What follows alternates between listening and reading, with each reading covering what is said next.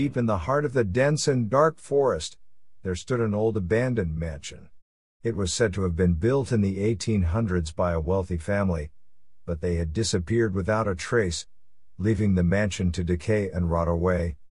Over the years, the mansion became the stuff of legend and was rumored to be haunted by the ghosts of the family who had once lived there. People in the nearby town warned their children not to venture too close to the mansion, and many believed that anyone who entered would never return. Despite the warnings, a group of friends decided to explore the mansion one night. They had heard the stories but didn't believe in ghosts, so they set out to prove everyone wrong. The group consisted of 5 friends: Sarah, Alex, Mike, Rachel, and Chris. As they approached the mansion, they noticed that the front door was slightly ajar. Sarah was hesitant to enter, but the others pushed her forward, insisting that they had come this far and couldn't turn back now. Once inside, they were immediately struck by the eerie atmosphere of the mansion. The air was thick with the smell of decay, and the creaky floorboards groaned beneath their feet. The walls were covered in dust and cobwebs, and the only light came from the moon shining through the broken windows.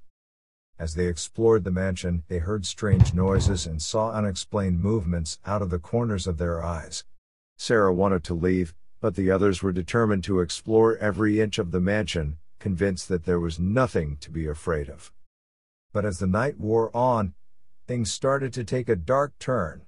Mike disappeared, and the group found him in one of the abandoned bedrooms, his face twisted in terror. He was babbling about a ghostly figure that had appeared before him, but the others brushed it off as his imagination. As they continued to explore, they found themselves trapped in a maze of corridors, unable to find their way out. They heard whispers and footsteps behind them, and they knew that they were not alone in the mansion. As the night wore on, the group was slowly picked off one by one, each falling victim to the malevolent spirits that haunted the mansion. In the end, only Sarah was left, her screams echoing through the empty halls as she desperately tried to escape. The next morning, the authorities found Sarah's lifeless body at the foot of the mansion's front steps. They searched the mansion but found no trace of her friends, and to this day, their fate remains a mystery. The old mansion still stands in the heart of the forest, and people still warn their children not to venture too close.